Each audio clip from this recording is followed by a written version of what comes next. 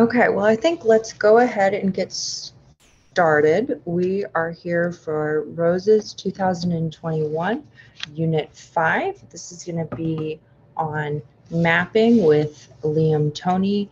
Liam is a PhD candidate in the Geophysical Institute at the University of Alaska Fairbanks, and he is also an intern at the United States Geologic Survey in the Geologic Hazard Science Center. Liam is a repeat instructor. He taught us mapping last year in 2020, and Liam also has done a lot of work helping organize roses. So we are very grateful for his participation, and we are excited to have him here today.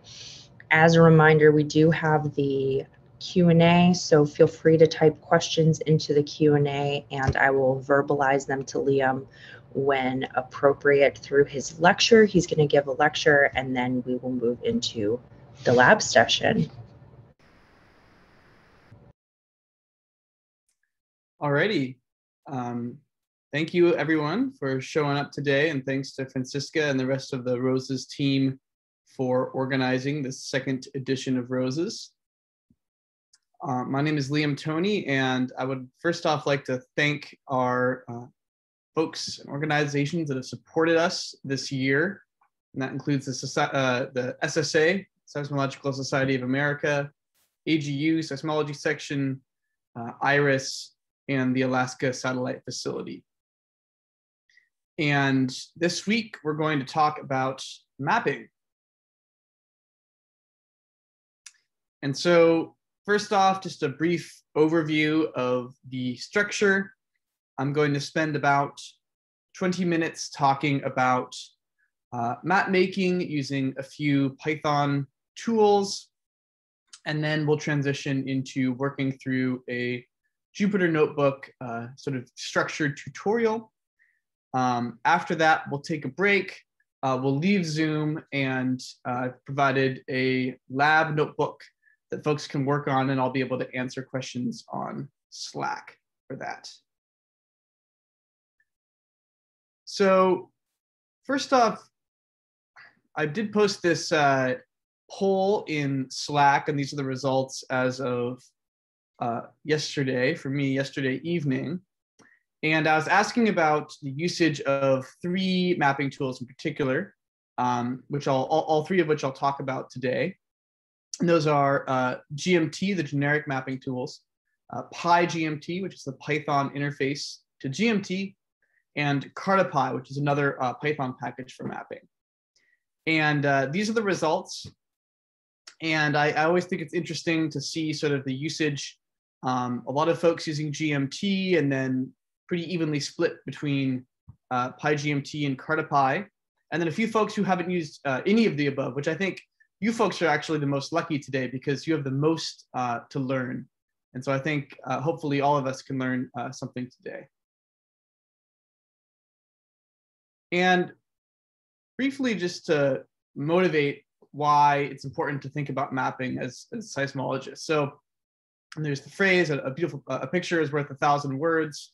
And I think that maps are similar in that a good map can communicate a lot, just like a good figure can communicate a lot.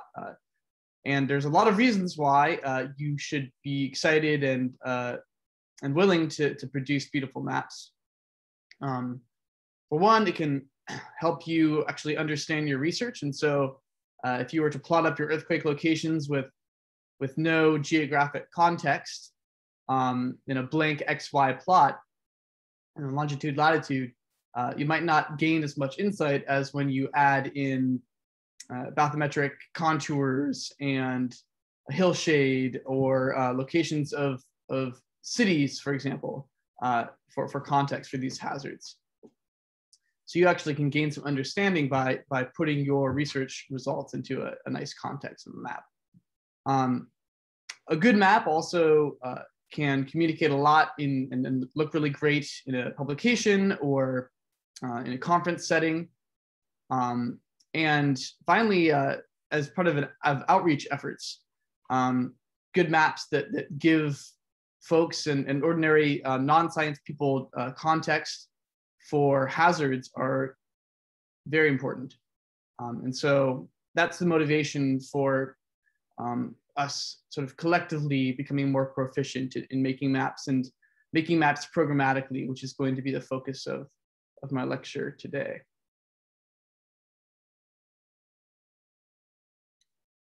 So today we're going to be working with two tools in particular, and they're both Python tools. And the first I'm going to talk about is PyGMT. PyGMT is a Python mapping and plotting tool, and it is powered by the generic mapping tools, GMT. And GMT is a set of command line tools that have been around for quite a while. And so when you combine GMT with the power of Python, you get PyGMT. The second tool I'll be talking about and we'll be using today is called CartoPy. Now, CartoPy is also a Python mapping and plotting tool. But CartoPy is actually built upon matplotlib and extends the functionality of matplotlib for mapping and sort of geospatial applications. And I wanted to point out that matplotlib is a very mature Python package. So that's a big advantage for CartoPy to be building upon the experience and the years of development of matplotlib. And so CartoPy is built on matplotlib.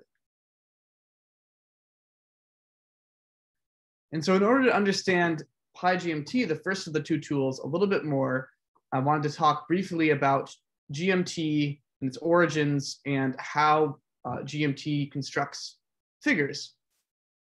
So I just took this directly from the GMT website. It's just saying that GMT is an open source collection of command line tools for manipulating geographic and Cartesian data sets. And so it can handle maps, but also standard plotting and producing high quality illustrations. And so GMT was really designed for producing plots that are going to be on the printed page. So going up in posters or going into publications. And it's very mature. It's been around since 1988. And because it's been around for so long, and also because it's quite popular in the seismology community, you have probably seen quite a few GMT figures in the wild. And so very often when you are looking or reading a seismology paper and there's a map with focal mechanisms plotted or slices through a tomographic model, more often than not, it's GMT that has been used to construct that figure. But you may not have actually made too many of these GMT figures. And if you have, that's great. But it can be a little daunting due to the pretty opaque syntax of GMT commands. And so I've included a few examples down here. So there's a lot of flags, and then you have to add a sometimes complex array of characters and slashes and pluses to construct your figure. And when you do, it's beautiful, but it's a little bit difficult to read and to learn as a newbie. And so one of the goals of PyGMT, in fact, a principal goal, I would say, is to make GMT more accessible, make it more easy to read, and in general, make it more what we call Pythonic, which means verbose and clear and more similar to other very popular Python packages. So again, in order to understand PyGMT, we need to understand a little bit about how GMT works. And so in order to show this, I'm going to use an example figure here that I've created. And so as you can see, this is a map of the state of Hawaii. And I'll just explicitly point out the map elements that we have here that we can identify. We've got our sort of base map, which is the map frame. You can see we've got ticks here and annotations with the degrees of longitude and latitude. We've got this nice, beautiful shaded relief bathymetry and topography. And we've got the black coastlines, a symbol for Kilauea volcano, and then a text label. So those are the components of this GMT figure. And here's the code used to create this figure. And this, since GMT is a command line tool, we use shell scripts. You can do sort of one-line commands to create maps using GMT, but it's very the common sort of old school workflow with GMT is to create a shell script. And so this is the example shell script. And you'll notice here that we have at the top this variable PS, which is assigned, we have the string hi.ps assigned to it. And you'll see that in these 5 commands, we're actually directing output and appending text output to this PS variable. And so basically how GMT works in the background, when you call a GMT command, it's just spitting out a bunch of instructions for how to draw something. And this PostScript file format, which actually used to be used with printers, is a human readable document. So you can open it in terminal and actually like use cat and actually read its contents. And its contents are describing how to draw the elements of the map. And so every GMT command is simply outputting those instructions, and you're directing that textual output into a file and appending content to that file. And so each of these 5 commands, which we can kind of look at and identify what they're doing with the map, are appending the relevant instructions to this file. So we've got the PS base map command, that's doing the map frame, grid image, at Earth relief 15 seconds. You might be able to guess that is sort of doing our bathymetry and topography. The coast command is doing our coasts, and then the XY, PSXY, and PS text are handling the labels and the symbol for Kilauea volcano. And so all of these together create our PostScript file, which is then converted into a PDF or into a PNG or whatever we need for our application. And so one really important aspect of this way of constructing a figure is that order is really important. Because we're appending each line after the next, the draw order is from the top of the file to the bottom. And so commands that we issue lower down or after previous ones are going to appear on top of those previous commands.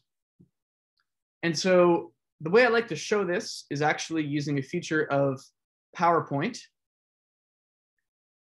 So I have our figure here in PowerPoint, and I have just each individual layer created by each individual command separated into its own layer here. And so we have, starting off with our PS base map command, that's creating the map frame with annotations. And then we have grid image. And you'll note that grid image is just creating the shaded relief bathymetry topography, the relief image. And then we have our PS coast command, PSXY, and PS text. And so the reason why order matters is if you were to call the PS text command for some reason just immediately after that, that base map command, then you'll see that we actually are below the image, the opaque image layer. And so there's no such concept as Z order. If you're familiar with matplotlib, the Z order keyword, which allows you to move stuff vertically in your figure, that doesn't exist for GMT. And so it's very important to issue the commands such that things are drawn in the correct order. So that's something that you need to be aware of when you're constructing GMT figures. So now switching gears to talk a little bit about Cartopy. And again, I've taken something from the website here. Cartopy is also a Python package designed for geospatial data processing. in order to produce maps and other geospatial data analyses. So it's got a similar goal to GMT, and therefore to PyGMT. But the difference is, CartaPy is making use of Proj4, NumPy, and Shapely libraries, and a programmatic interface built on top of Matplotlib, the creation of publication quality maps. And so, again, as I mentioned previously, CartaPy is extending the capabilities of Matplotlib. And so if you are familiar with Matplotlib and use it regularly, and if you are a Python person, that is very likely to be the case, CartaPy will already seem fairly familiar to you because the plotting commands are basically identical. And they also point out in this second paragraph, CartaPy is able to make use of these Python packages that have also been established and around for a while, like NumPy and others. I want to mention briefly here that there's another tool called Basemap, which has been deprecated in favor of CartaPy. So basically, CartaPy development is the ongoing and will be the maintained product moving into the future. And so all new maps should be created with CartaPy and not Basemap moving forward. And so support for Basemap is going to end. So Basemap was another similar product that is based upon Matplotlib. And so just like I showed for the GMT figure, I want to talk a little bit about the anatomy of a CartaPy figure. So on the left here now, I'm showing Python code.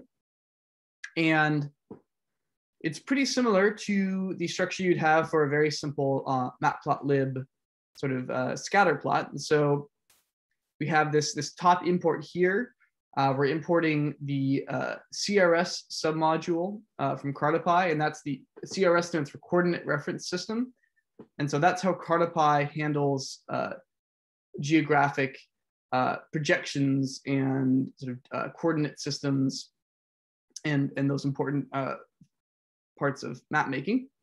And then we import Matplotlib as usual. And you can see that the basic structure, we create some axes and we're adding a scattered point to them. You get to choose the color and the size and all that. And then we show the figure. That's exactly like you'd see for a Matplotlib sort of figure.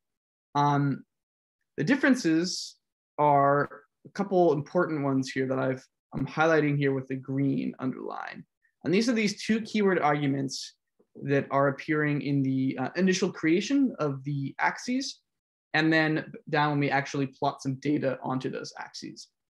And those are the projection and transform keyword arguments. And these are really, really important to understand when you're using CartaPy to make maps. And so the projection argument is telling CartaPy and therefore Matplotlib what projection to use for your axis. And so this controls the actual appearance of your map. So you could choose, here I have a Robinson projection, which is a nice projection for sort of a world map. But you could have a UTM projection for smaller areas with units and meters, as well as stereographic projection for a polar plot, for example. And so that is where you choose the shape of your map. But then when you want to add data to your map, you want to tell CartaPy the coordinate reference system for the data. And so this is fairly similar to if you've used like a GIS product before, where you have your map projection and then you import some data. And if you've ever been in the position where you want to plot the locations of some lakes in Florida, but they end up in the middle of the Indian Ocean and you have no idea why, it's likely you've encountered this issue of specifying the wrong coordinate reference system for the data you're trying to import. And so CartaPy will always assume when you add data with plt.scatter or plt.plot or any of those Matplotlib commands that the data have the same coordinate reference system as your projection.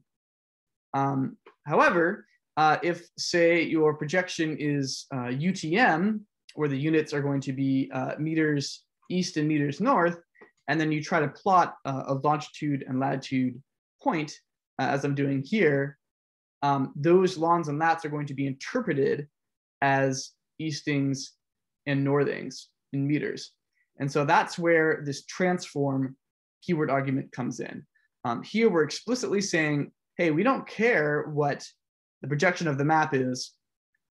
These are lats and longs. So these are geodetic coordinate reference system they exist on a sphere. And then Cartopy, with that information, will automatically project your data and put it in the right place. And this is important because it's different from how GMT works. GMT is always going to assume that your data are in the same, or in longitude and latitude, or in UTM, depending on your projection you choose. And so you can see that we have this nice, properly projected point here, which corresponds to the location of Delhi. All right. So now to compare these two tools, and the important thing to keep in mind is these are both really awesome tools, and I personally use both of them depending on the application. But they are different, and they have their strengths and weaknesses. And so this table, I'm trying to sort of summarize those, and this is by no means comprehensive. And of course, this is constantly changing because both of these packages are undergoing rapid development. And I'm actually highlighting that with this first row here where I'm describing the current release. And so you'll note that both of these packages are in the 0 point something phase of versioning. And the way versioning works is the leading digit is corresponding to your major release. And then the second digit is your minor release, and that's where breaking changes can occur. And so you can see that both of these are in that just updating the minor release stage. So they're both very much in their infancy. And that is both a benefit and a drawback. It's a benefit because new features are getting added all the time. And actually, since I developed these materials earlier in the summer, PyGMT has released another version with more features. And Cartopy is similarly growing very rapidly. But it's also a drawback in the sense that you might design code to work around a certain syntax for either of these, and then that syntax actually gets changed or updated in a later sort of release that's making breaking changes. And so until we get to that first digit, that major release, the stability can be variable. Another big, that's a sort of a similarity between the two packages. And then a big difference, which I've already discussed in some detail, is the backend. So PyGMT is using GMT. That means that if you're familiar with GMT, but you like to use Python, you're totally in the right place. And then with Cartopy, the plotting backend is matplotlib, which is an advantage in the sense that if you're familiar with matplotlib, you can transfer a lot of those of that plotting intuition directly to using Cartopy. One aspect that's becoming more relevant, especially with more virtual and sort of digital-based delivery of scientific content and presentations, is the interactive factor. Now, PyGMT, being based on GMT, is designed to produce static maps, basically PDFs or PNGs, to be inserted into publications and used in conference materials, or maybe as static images in conference talks. Cartopy, on the other hand, because it's built on matplotlib, has that same interactive functionality. And so you can produce interactive figures that you can pan and zoom and sort of query the location by hovering your cursor and all that sort of good stuff. And so for exploratory data analysis, sort of geospatial data analysis, Cartopy might be a more useful tool. The installation, I just put installation via Conda here because that's becoming more and more the standard in terms of dealing with dependencies, and both of these packages are available on Conda. And I might bite my words to say this, but seems like folks are able to install and utilize these for this course. It's been fairly well tested at this point. So there shouldn't be any issues installing either of these. Mapping features. So this is an interesting one because PyGMT, being built on GMT, has all of the functionality that GMT has. And that's because PyGMT in the background is just calling these GMT modules, is what GMT calls them, for producing these various map elements. I put an asterisk there because the PyGMT team actually needs to wrap or produce a nice Python interface to these individual modules and add them to the PyGMT API. And that takes some time.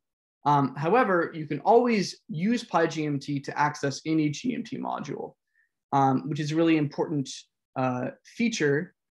And I'll show that, how to do that, in the lecture notebook a little bit later on here. CordaPy has to produce all of these mapping features and new functions and everything from scratch, because they're not, they don't have the benefit of having this pre-existing plotting library to just wrap around. And so that means that there are fewer mapping features available to CordaPy. However, the team is doing a great job of adding additional features, and it's an awesome open source project. And so there's a lot of folks producing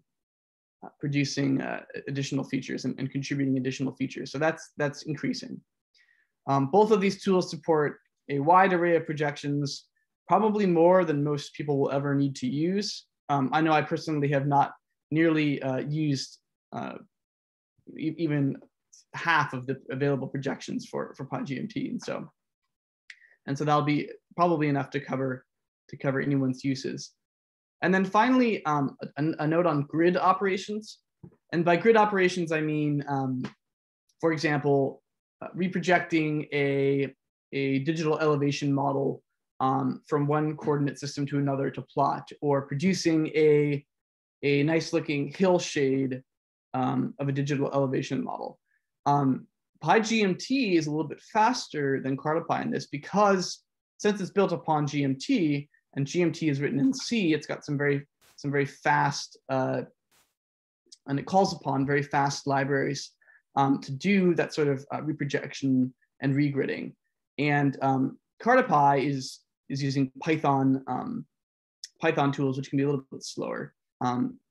However, that also might change in the future. And so there's basically an overview comparison of these two tools. I think it's important for people to know both, because depending on the application, both can be useful.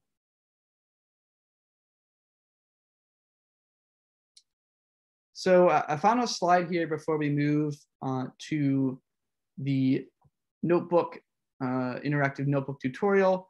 I wanted to talk a little bit about getting your data into Python and using data and plotting data with these tools. And so basically, as a general rule of thumb, with a couple exceptions that I'll mention, you just want to read your data into Python, and then you're set, and use Python data objects. So NumPy arrays or Xarray or pandas. These are the tools that you want to be housing your data in that make it most easy to utilize these tools. So CordaPy will work with any sort of data type that you use with matplotlib.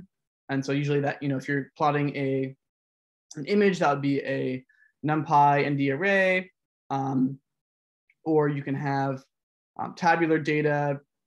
And then with PyGMT, PyGMT makes a lot of use of Xarray. And Xarray, if you're not familiar, is a n-dimensional arrays, kind of like NumPy arrays, but they have labeled axes. And so you can actually have your digital elevation model with its coordinates attached, with its longitude and latitude, for example, or UTM, easting or northing, actually attached and labeled. And so that entire object is self-describing, and you can provide that object to PyGMT, and PyGMT will know how to display it on a map. The exception I'm talking about with reading data into Python is that PyGMT can also just directly plot data files. And so if you used GMT before, you know that it can handle netcdf files and just directly plot those. And PyGMT can do the same. And then a final note for folks that work a lot in GIS systems or do work with Google Earth, it's important to understand that there are tools within the Python ecosystem that allow you to easily read those file types in to Python. And so if, for example, you are planning your nodal array deployment on a volcano and you're mapping all of those locations out in Google Earth, you can then export a KML file or a KMZ file of those and read that into Python and then plot those using either of these tools. And so that's really important to understand. So now I'm going to turn to the tutorial notebook, the lecture notebook. And so I have, just as a reminder here, how to do that. And let's give folks a few minutes to do that. And I'm going to take a short break here, but I'll be around to answer any questions. So I've not been monitoring the chat, but let's take a couple of minutes to transition here. We don't have any questions yet, so we'll give folks a minute or two to get their labs up and running. Okay, that sounds good.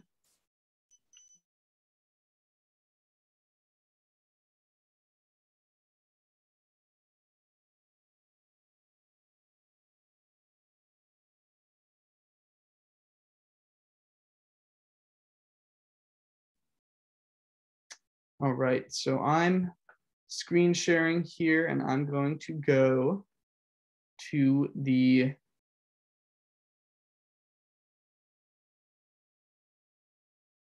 lecture notebook. So the notebook that that folks should be following along with me here on is the roses_mapping_lecture, the IPython notebook. And I'll give folks a few more seconds to get there.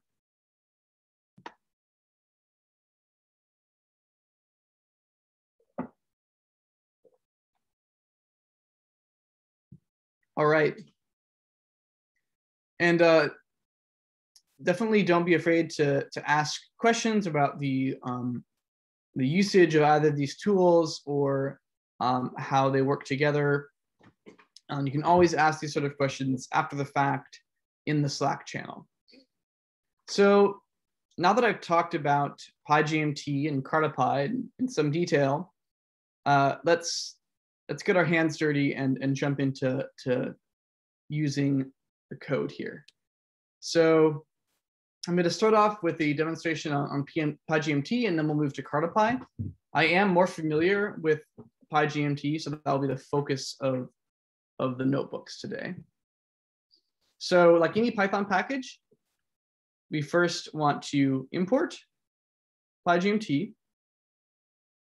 And the first step when you create a PyGMT figure is really similar to when you're working with matplotlib, which is creating a figure instance. And I want to point out one of the really important tools for using PyGMT is the PyGMT website. And so the PyGMT website has this section called the API reference. And I'm going to actually navigate to that here. I'll zoom in a little bit. So once you create a figure, these are all the plotting methods available to you. And generally speaking, each one of these methods corresponds to a GMT module that has been wrapped. And so each of these is manipulating the plotted data or adding, manipulating the figure attributes or plotting additional map elements. And so that's a really important resource that I've linked here in the notebook. And so let's start off with a simple example. Oh.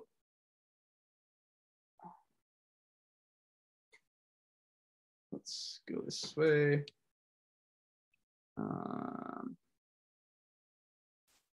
Let's see if I could get this to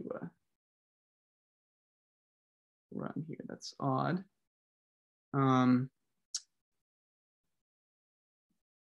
See if I can run it this way. Okay, I think it looks like it's still trying to navigate me to that same link.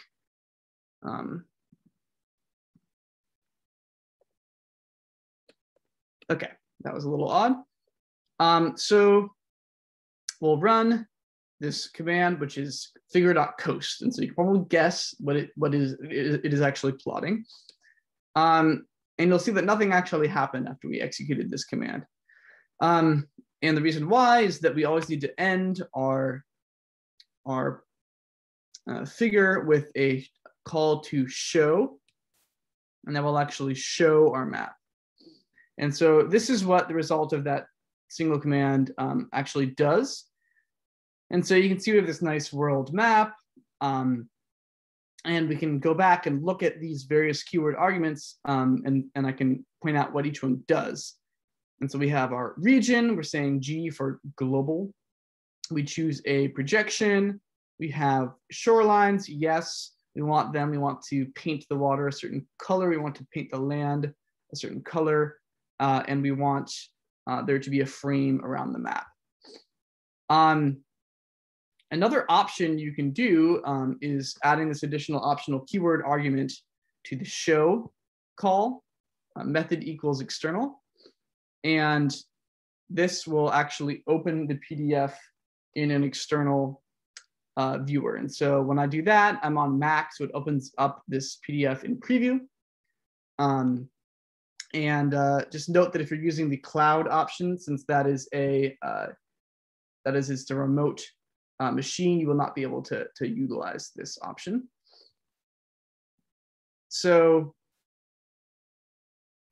yeah, in our fig.coast call, we had a couple of arguments, and I'm going to talk about the important ones here. There's a lot of text here that I'm just going to skim over, but you can always return to this notebook to get a little more information. So in GMT and in PyGMT, you always must provide a region for your map. And that's actually a requirement. And so there's not, in most cases, you're not going to be able to just plot your data without specifying the region of interest. And so that's used, specified with region here. And that's usually provided as a list with xmin, xmax, ymin, and ymax. So there's an example of a region. But you can also use something cool, which ISO country code strings instead. And so, for example, if you just say region equals EG, that will give you the region of Egypt. And then there's also region equals G, which will give you a global domain. I do see a question. Okay, does the external plot save the image locally? No, it does not.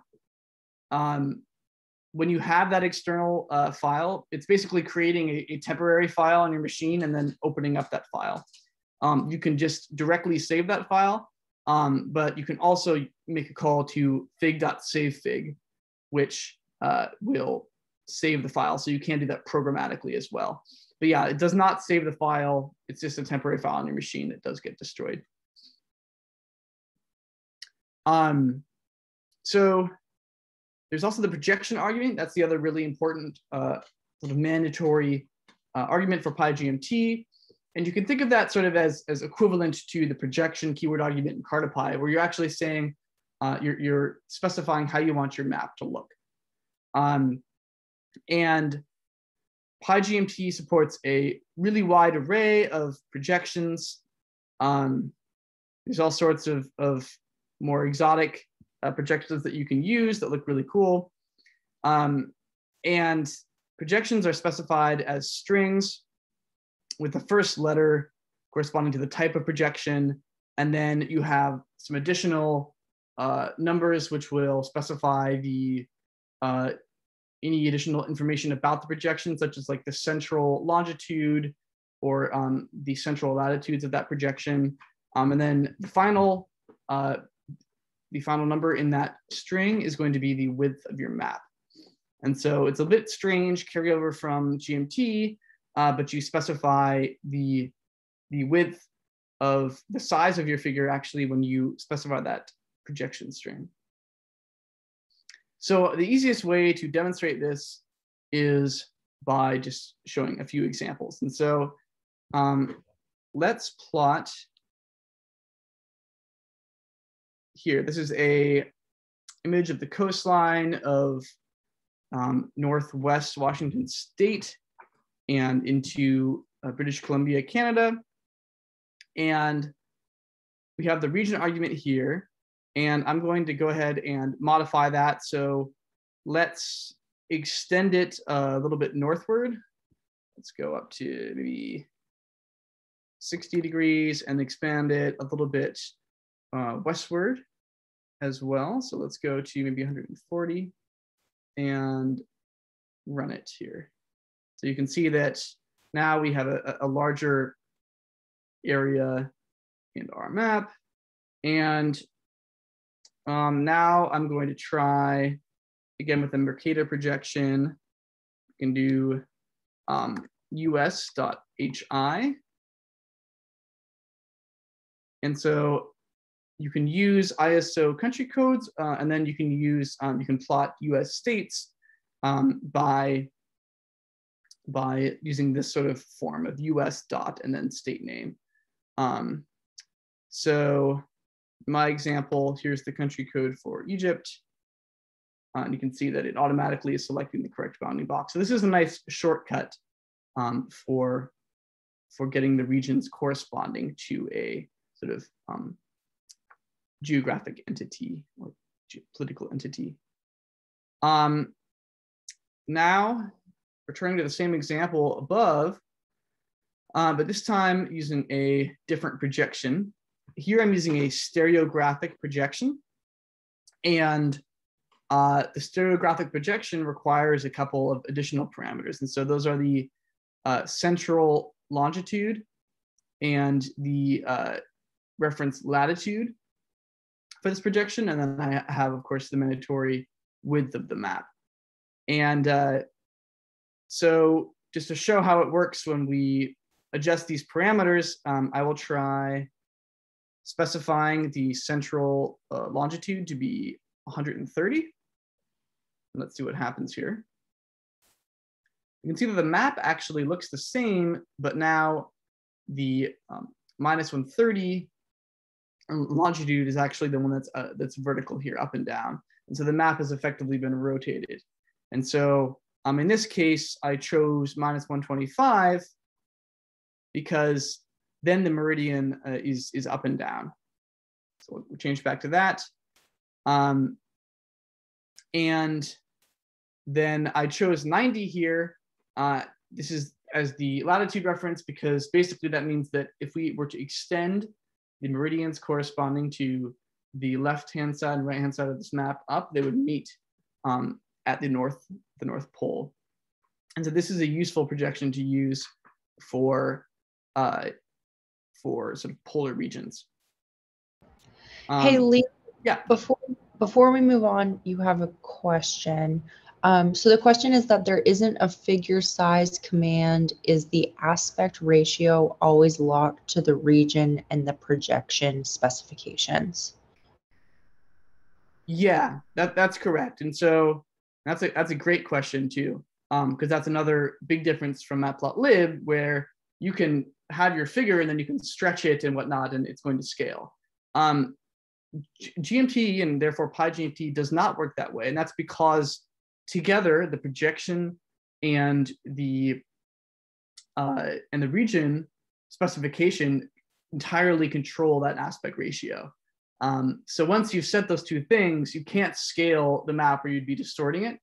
And so that's basically, I think, why it operates that way. And so when you are changing that map width, that's scaling the entire map, maintaining that aspect ratio. And I can sort of demonstrate that if I choose a larger size for this figure. So if I choose a width of 6 inches instead, you can see that the aspect ratio stayed the same, but you can imagine this figure being larger. In this case, the automatic inline display has just shrunk the text size effectively. But if you were to save this as a PDF, it would be, in fact, wider. And so if I went to 2 inches, the opposite will be true. We'll have this, that doesn't look very great, but really, really large text size. But yeah, the aspect ratio is fixed. Another example with the projection. So here we have a map of Alaska, again, using a stereographic projection. And let's see what happens when I change this to Mercator instead. So let's make it a Mercator projected map, 8 inches. And you can see this map, which makes me kind of sad because I live in Alaska and this is a poor representation of our state. We've actually distorted it quite a bit here. This is what a Mercator projection looks like. And since Mercator maps don't work well at the poles, if I increase this region, this latitude to 80 degrees, you can see that we get a pretty strange looking map. And so this is just a reminder to pick a projection that is suitable for the area which you're trying to map. So I can also demonstrate what it looks like when we get to 90 degrees here, just to reinforce this idea that when we have a stereographic projection with that reference latitude of 90 degrees, those two meridians are going to meet at 90 degrees. So now that we've covered the region and projection arguments, let's actually get into plotting. And so a key command you'll probably be using a lot is figure.plot, and this handles plotting scattered points as well as line data. So I'll go ahead and just show an example of this where I'm randomly selecting some longitudes and latitudes, and we're just going to scatter plot them on the map. Color is controlling the fill of these points. And then style is a keyword argument that controls both the shape of the marker. So that'd be like marker equals in matplotlib, and then also the size. And you can specify the size in points, or you can specify it in sort of units such as like inches and centimeters. And that's covered in the text I've written above. And let's try updating some of this. And so instead of stars, if I wanted to plot some circles, and I wanted the circles to be green, here are the green circles. And this is all written up, documented in the GMT and PyGMT documentation about what these single letters are corresponding to in terms of the shape. But let's have some smaller purple squares. Yeah, so that's basically how we can do scattered data. Fairly similar experience to plotting with matplotlib. And sort of similar to matplotlib, if you want to add a simple legend to your plot, you can add the label keyword argument when you are making the plotting call. And then just GMT and PyGMT keeps track of that. And then when you call legend, you can automatically create a legend from the plotted points. And you'll notice here that I was reusing this figure. And so the figure actually was created up here, the pygmt.figure. And then every single call after that, I was reusing that figure instance, plotting additional points, showing it, adding a legend, and then showing it again. Another really important command that you might find you're using often is grid image. And grid image is going to plot grids or raster data on your maps. And it's sort of similar to IMShow. And you might find yourself using grid image a lot because PyGMT makes it really easy to add shaded relief to your map using the grid image command. And so GMT can read in and plot geotiffs and netcdf files that you provide, or you can actually use this special file name syntax, which will download a grid from the GMT server and cache it locally on your machine, and then display that grid. So that's a nice, convenient way of accessing some commonly used digital elevation models and imagery and plotting them on a map. And so I'll go ahead and run this command. And if you're using this on your machine, you'll likely have to wait a little bit as it's downloading this Earth relief data. GMT is actually making a call to the server and downloading that data and then caching it. And so you just have to note that if you're using GMT offline, you need to have already made that call to cache that data locally. So this is an example where we have a grid specification of using the syntax. So this is going to download the Earth relief at 10-minute resolution. We have a global region here, and then a suitable global projection, 5 inches wide, and then frame equals 0 removes the ticks and annotations. And so in this case, I'm showing two versions of this figure. The first, just with the keyword arguments above, and the second one, I've added this additional flag, shading equals true. And it might be a little bit hard to see here, but on the left, we have no shaded relief, and on the right, we do.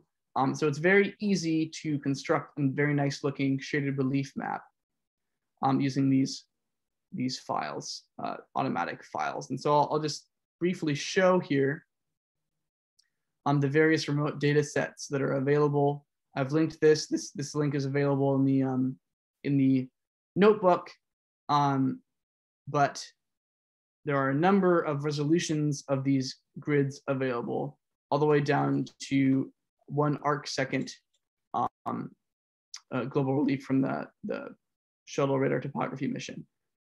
And so for these really high resolution data sets, GMT will not download the entire globe, it'll download the relevant tile. So these are very useful for adding some geographic context to your maps quickly. And I do see a question here. Okay, I've got a number of questions, that's great. Could you explain where square and circles, lat and long pointed out in the script? All I saw is that you changed 2 things in the script.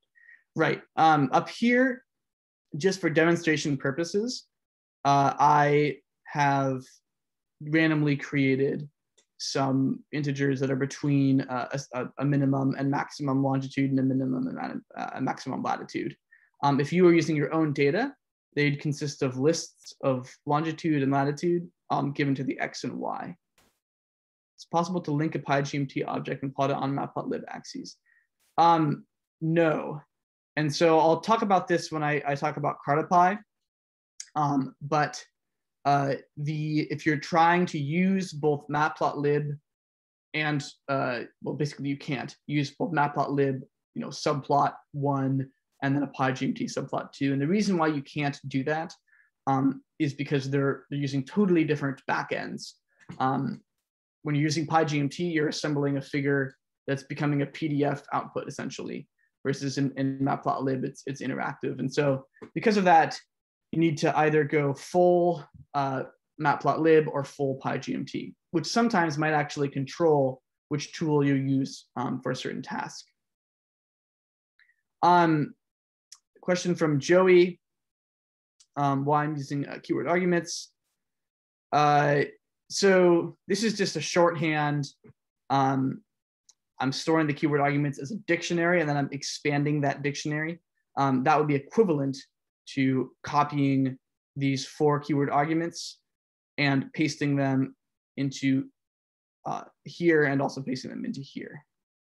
And then another question is, how does PyGMT deal with GMT defaults? PyGMT actually provides a way to modify GMT defaults. And I'll just point to that here. This is the GMT documentation. Let's go to PyGMT. Good test of how easy it is to find things on our website. And scroll down, yeah, pygmt.config. So there's a method called pygmt.config that allows you to use pygmt to modify a GMT default in your script. And then you can also use a context manager to temporarily set that. So if you want to change the map frame type from fancy to plain for one particular figure in your script, you can do that with the context manager. PyGMT does have, or GMT obviously does have that capability of plotting seismograms, and I'm not entirely sure if we've wrapped that yet. The place to look would be the API reference, but I'll be showing later on in this tutorial how, if it's not wrapped yet, you can still use Python to call that module. Okay, so going back to the tutorial here. So you can use the file name, or you can use an @ syntax to download data remotely. But if you want to create your own grids or use custom data, like if you have a tomographic model, the best way to get that into PyGMT is to use an Xarray data container, an Xarray data array object.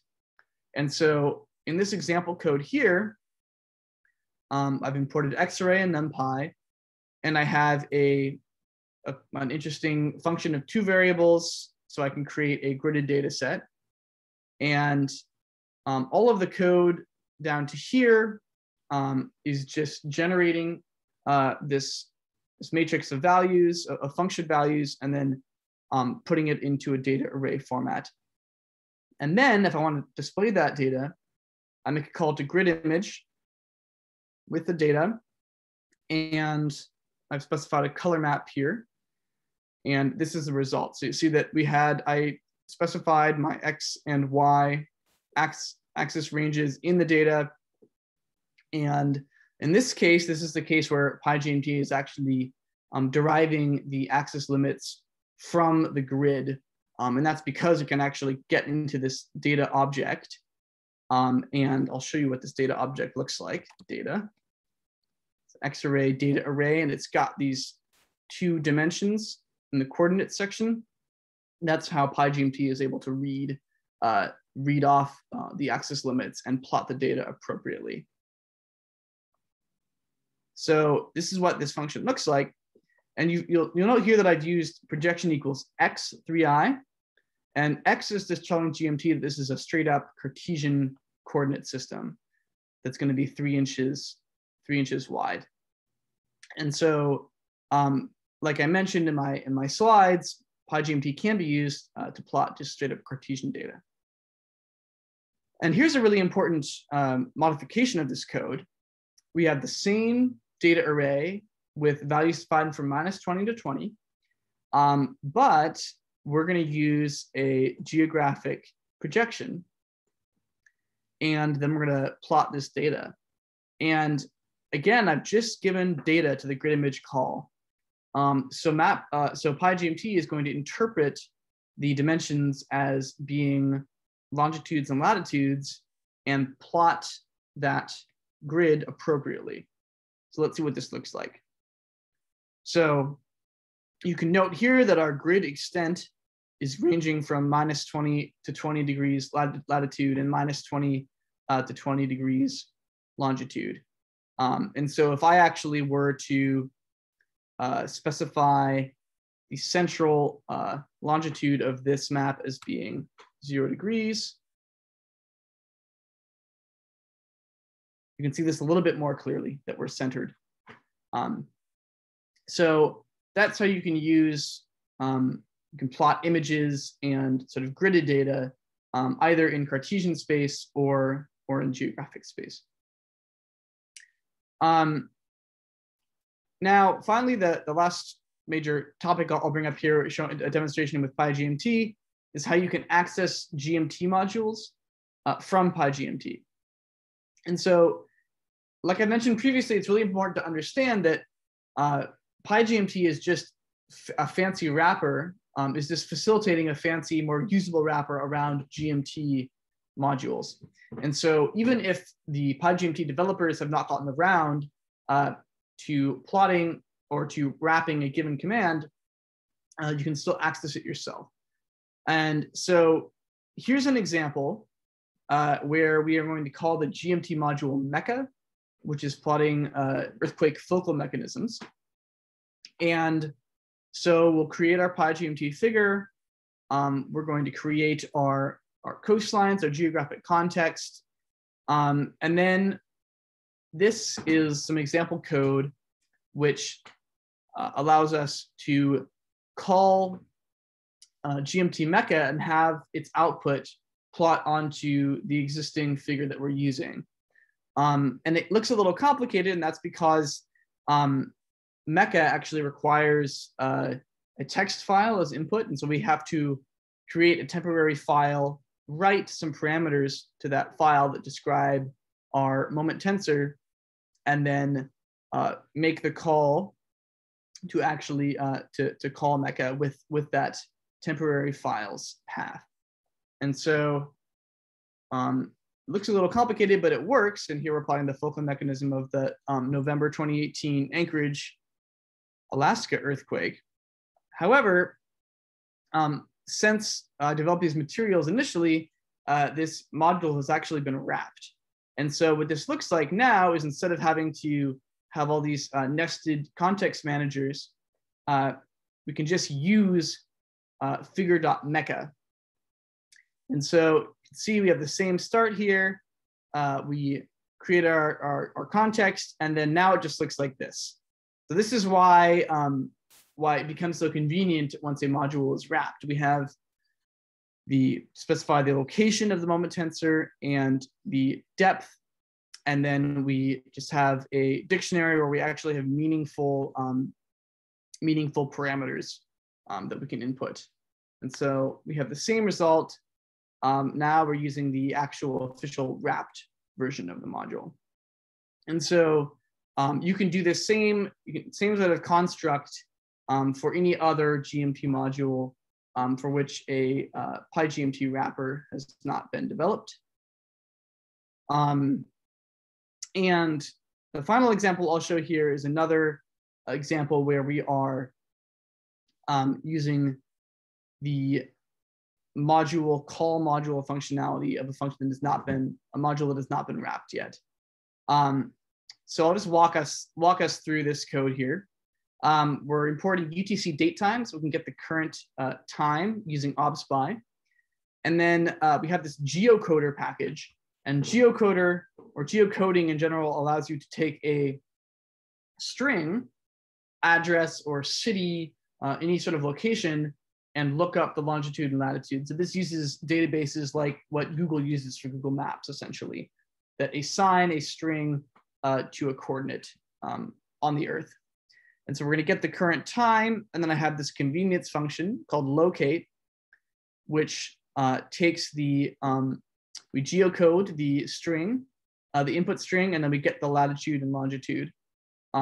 So the output of locate string will be a latitude longitude pair. We create our figure. Here we are updating the GMT default to use a plain map frame instead of a more fancy dashed frame. And I'm looping over two types of region and projection here. I'm plotting the Earth relief and I'm plotting some land on top of that. And then this is the key command where I am calling that not yet wrapped PyGMT module or GMT module. So I open up a session, which is like opening up a portal to the command line interface, and I say, I want to call this module, I want to call solar, and then everything after the module name are the arguments that you would give on the command line for that module. And so I give it the color I want to be plotted, and then the time, because this module is plotting the location of dark areas on the Earth versus light areas on the Earth at a different time, at a given time. And so let's go ahead and plot this. And this also might take a while, again, for users who have not cached or have not made this call previously, because we're going to be downloading this gridded data.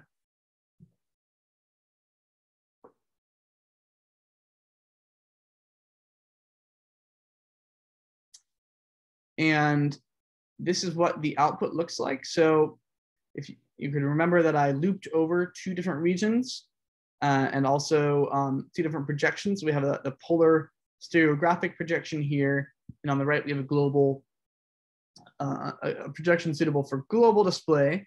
The orange star is the location of Fairbanks, which is where I'm giving this lecture. And then you can see this shaded area is night. So we're up here. You can see that we're actually almost in the area that is fully in the sun all day here in the north. And so this is another example of calling using PyGMT to access a GMT module. And I said it hadn't been wrapped yet, but just as a demonstration of how quickly PyGMT is developing, since the beginning of the summer, Solar has actually been wrapped in the latest release of PyGMT, which is version 0.4.0. So that's just a nice reminder that that these programs are improving all the time. So finally, with PyGMT, I wanted to leave us with some resources. The first place you should stop is the documentation, which lives on pygmt.org. That's just the main page of the project. And there's links to a number of useful tools for folks getting started. So documentation here, and then for the development version, if you want to get a little bit leading edge. There's a beautiful gallery of examples created for GMT, and any of these can be replicated using PyGMT. So just all sorts of really, really interesting, really wild examples of the capabilities of GMT. And I also want to point out resources. So if you get stuck on something, and if you can't find the answer in the documentation, you can ask on the GMT forum. There's a PyGMT Q&A section on the forum. And usually folks are very responsive in replying to questions here. And you can also do a search to see if your particular question has already been asked. So this is the preferred way to get your questions answered for anything related to PyGMT.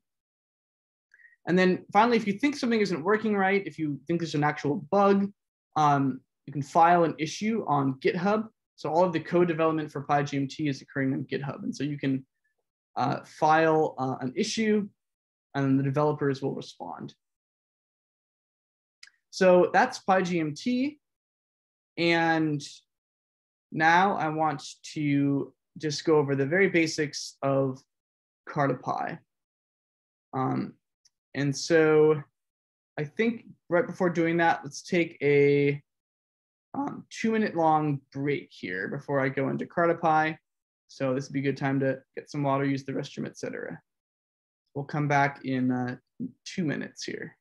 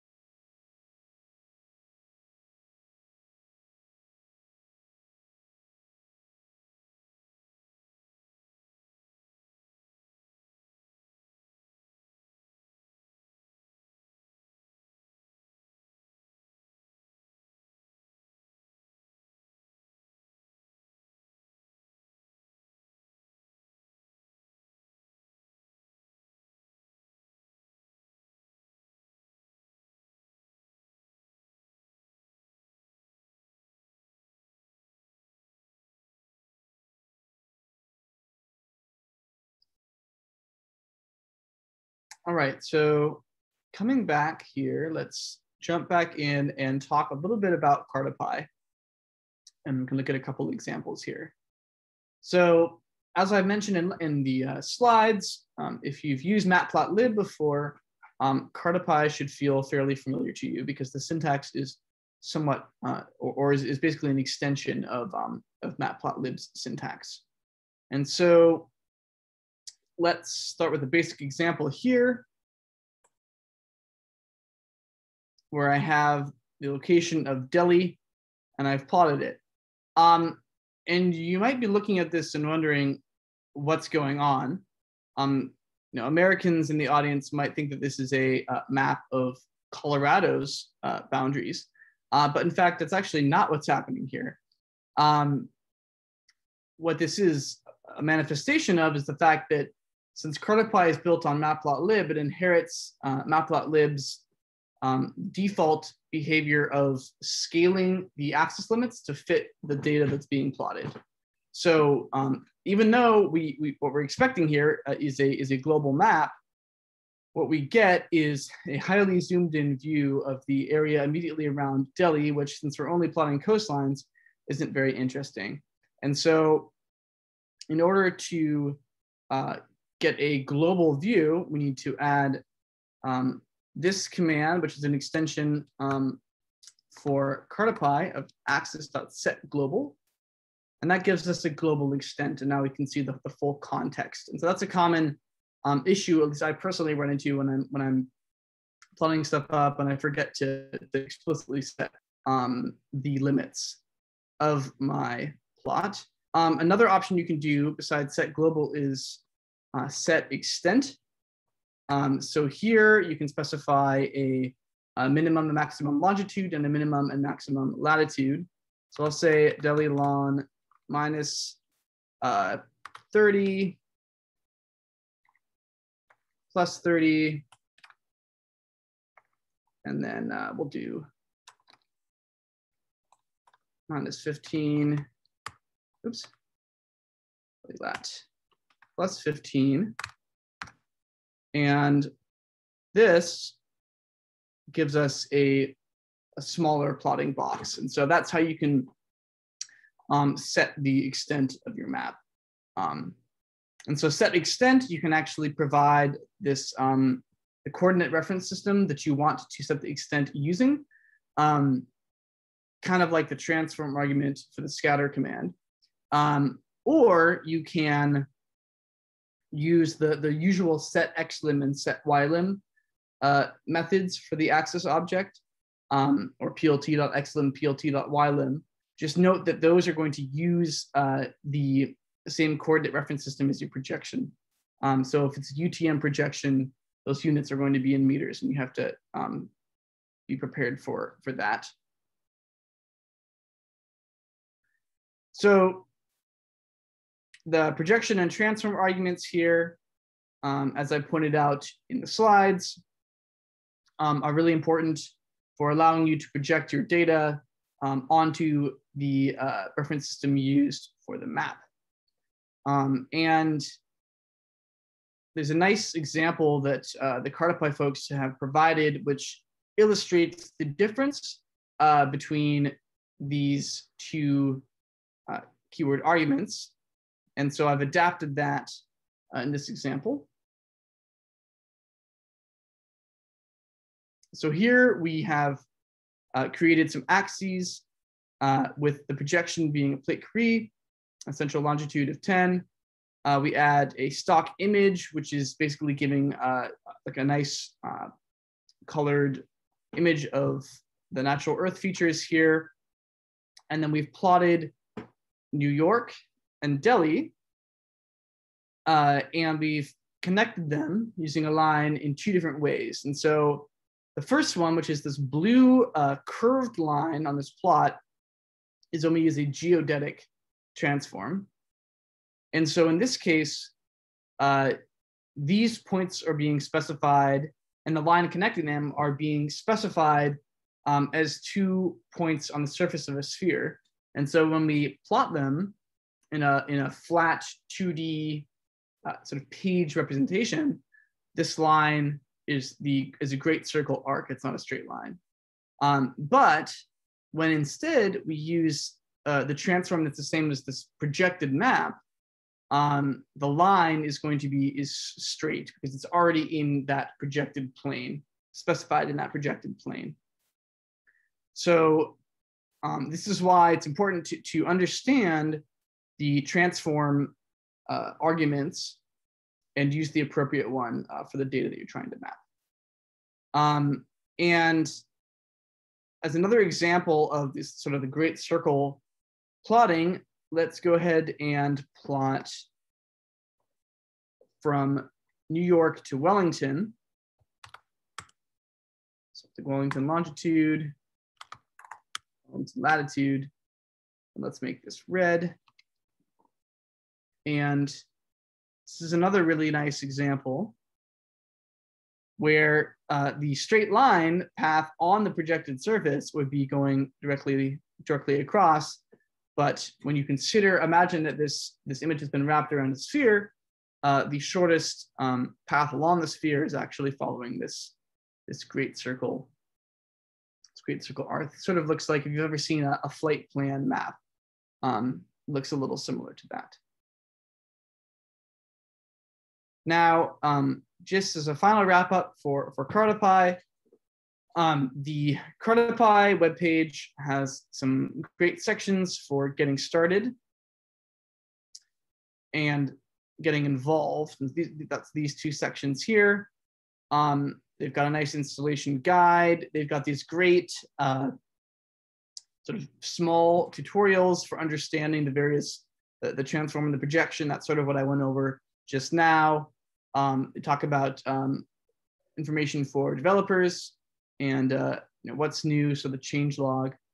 And then they also have some good information here about how to cite the project, how to report bugs. And you'll note that's a very similar system to what PyGMT has implemented. So it's on GitHub using issues. And then you can use Stack Overflow to ask your questions. So those are some resources for CartoPy specifically.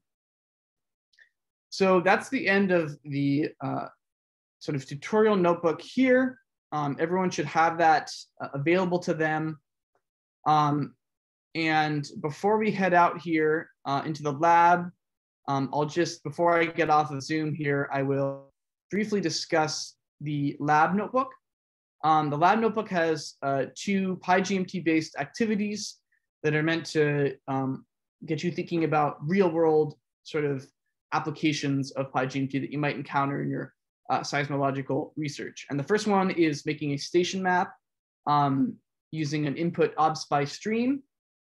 And so I've provided a function that will attach the coordinates to the stream object. And then you'll work on modifying a function that plots stations on a map, and you'll modify it to label those stations. And so this will involve looking at the PyGMT text method documentation. So that's the to-do right here. And then the other activity we have is another real-world application, which is plotting tomographic models. And so I've created a fake velocity model, volcanic velocity structure, emphasis on fake. And I've provided that to you all, and some code which plots up a nice shaded relief map of this volcano, Villarrica, but does not actually display the tomographic slice. And so you will help finish this code so that we can plot any of the depth slices to this tomographic model. And so that's the Roses Mapping Lab file. I will be on Slack to answer any questions related to lab as you work through it. And I'll also be available to answer any questions that might arise for those both following live and also watching the recording. So that is it for my lecture portion here and for the Zoom portion. And I'll open it up if there are any questions folks want to ask while we're live.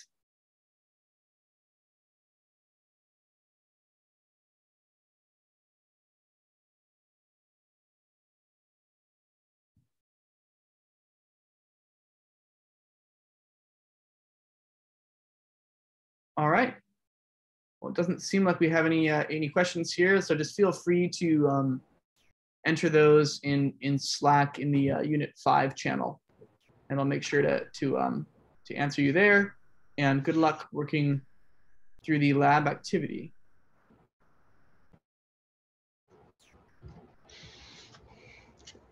Thanks so much, Liam. I'm gonna end our recording and we will reconvene on Slack.